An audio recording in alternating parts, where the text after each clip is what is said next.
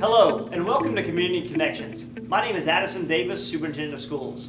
In this month's episode, we'll talk about and celebrate the American Founders Month.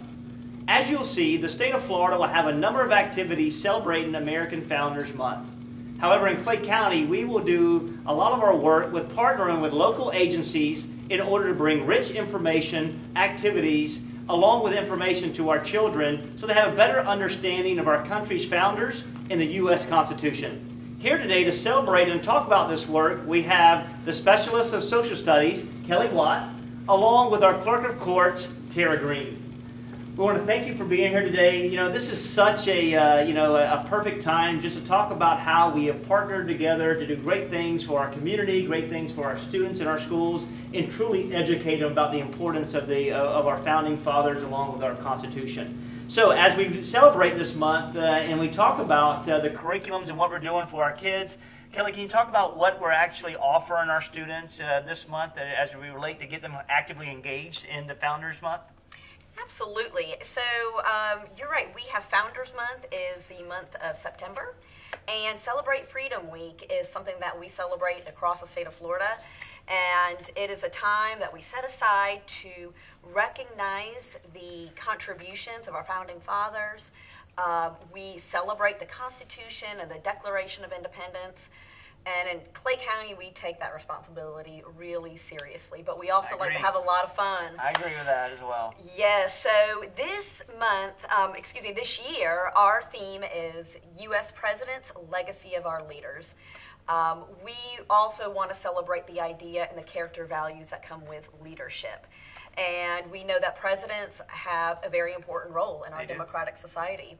So this month, what we have planned is we have materials for all grade levels, K all the way up through 12th grade. Our 5th, 8th, and 11th grade U.S. history students will have lessons that go a little bit deeper with understanding of the Declaration of Independence and how those ideals have played out all the way through today and why they are so important. And we also have activities throughout the week where teachers can see what they're already teaching in the curriculum guide and see how the Constitution and Declaration of Independence and this idea of leadership, how that is a common thread in everything that we learn. So we have materials throughout the week. One of the more exciting things that we're having is our 4th annual elementary art contest. All right. Yeah, hey. So we love our students' creativity. So this year, students in kindergarten through 5th grade can work typically with our art teacher, and they have to think about leadership. And if they were the president, what is one decision they would make to improve our society? And to get that ball rolling and to get the wheels turning, they do read some text, and they can do that in their during their media center time, and then they partner with art and they can create some sort of illustration, and then they write up a few sentences about what that idea is, and then they illustrate it. Cool. And so that's going to be district-wide, and those students, I know you'll be excited to celebrate them at the November board meeting and recognize their achievement. So awesome. Those pieces of artwork will be in the Teacher Training Center, which is where the board meetings are held. Another really fantastic thing that we're doing this year is we have the clerk's office. Clerk Green is coming through a lot of our junior high and high schools and sharing about the Sixth Amendment and the Bill of Rights and our local court system and how that plays into the Constitution. Sure. And, the celebration is from multifaceted in the sense that now we have a K-12 exposure to all of our students. They're going to be exposed, and we know that we teach civics in the 7th grade, but every day we should be teaching civics about how they can be civic leaders within our county, especially in Clay. We're so prideful about that. But really having beautiful partnerships with the Clerk of Courts and Tara Green, you've been an awesome partner with us. She's in our schools as of late, educating our children. So how's that going? Getting back in the classroom, engaging with students. And so what are some of the things you're talking about, and what are some of the responses you may be getting from children? Well, we started today, and we had a great day at Middleburg High. I spent all morning there. That's my alma mater. I am a Bronco Bronco. Go Broncos. So I got to revisit the halls a little bit. But I spent time with, I guess, over 100 students today, and we talked about the Bill of Rights, we talked about the Constitution, we talked mainly about the Sixth Amendment, which is, your right to a fair trial, and we talk about our civil duty. I touch on the importance of, jury, and jury is a civil duty that you participate in. Especially most of these students, particularly in high school, turning 18. Now they qualify to serve on a jury, and that is a critical part of the Sixth Amendment. So we've had a great time. We've been very well received, and we have the whole week booked up in many different schools this week that I'll be visiting. And then we have more to come to kind of just continue to touch on. Particularly the Sixth Amendment, but the Bill of Rights and the Constitution. And you talk about a president as a leader. I touch on George Washington and how important he was in bringing that Sixth Amendment into the Bill of Rights. So it's been a great day.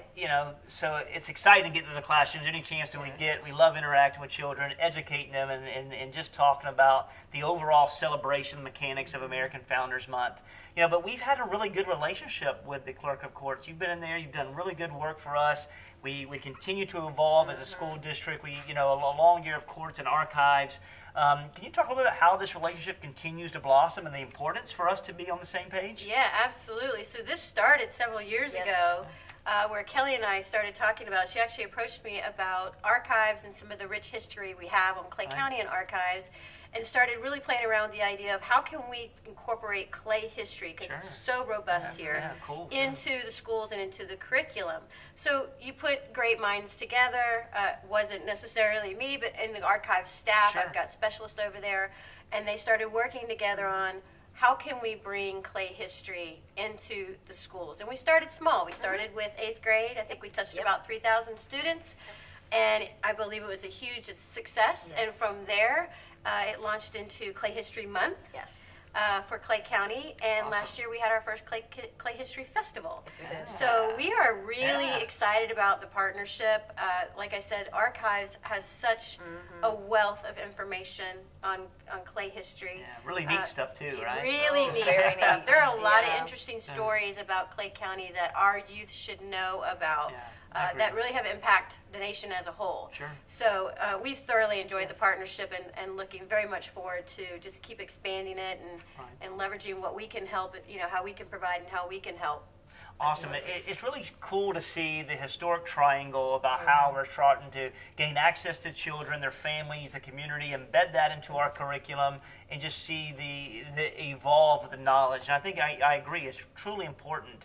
But as we infuse this in the curriculum, what do you see, why is it so impactful for our schools to have and to know? And I don't think it can be understated.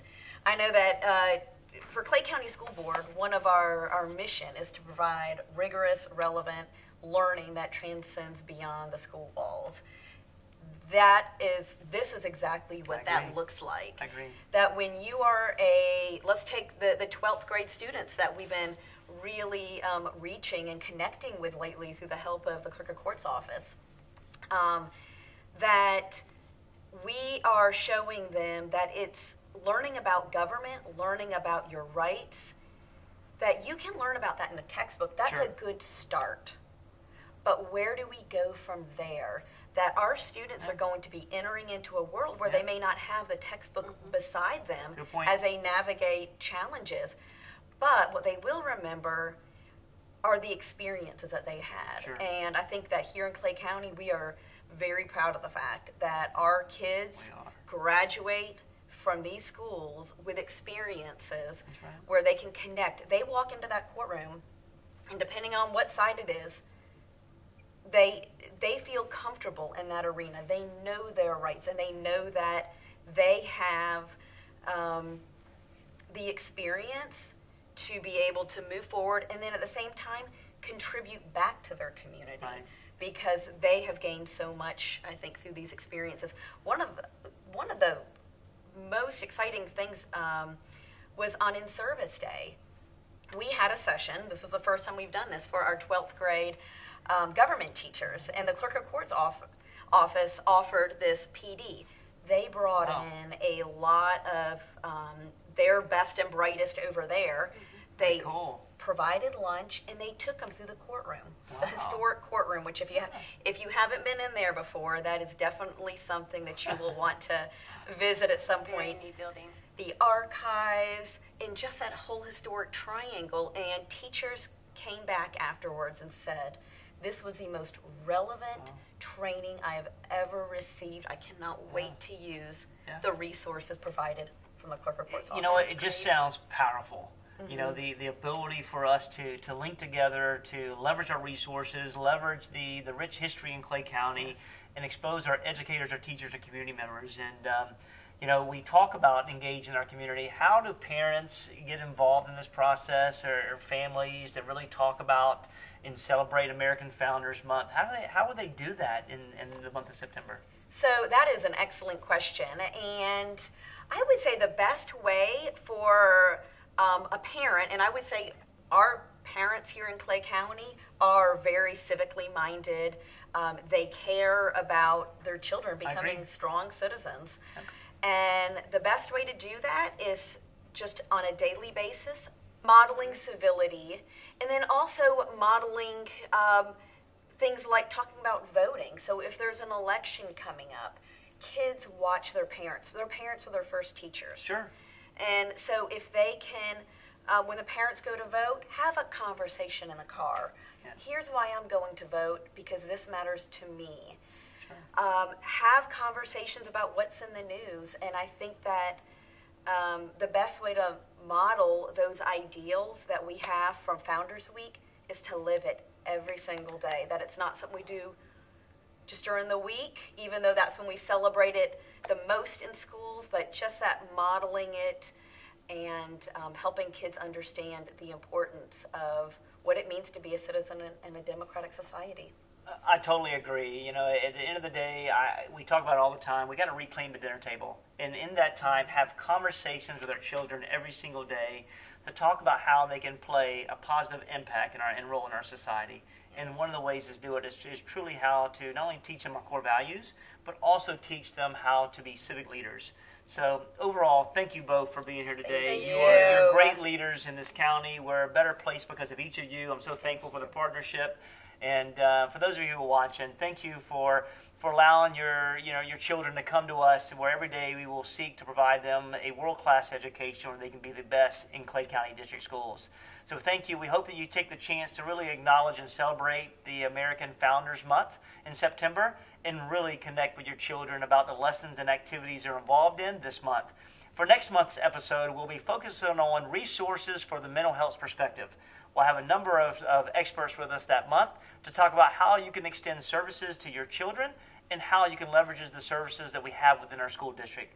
Thank you, and have a great day.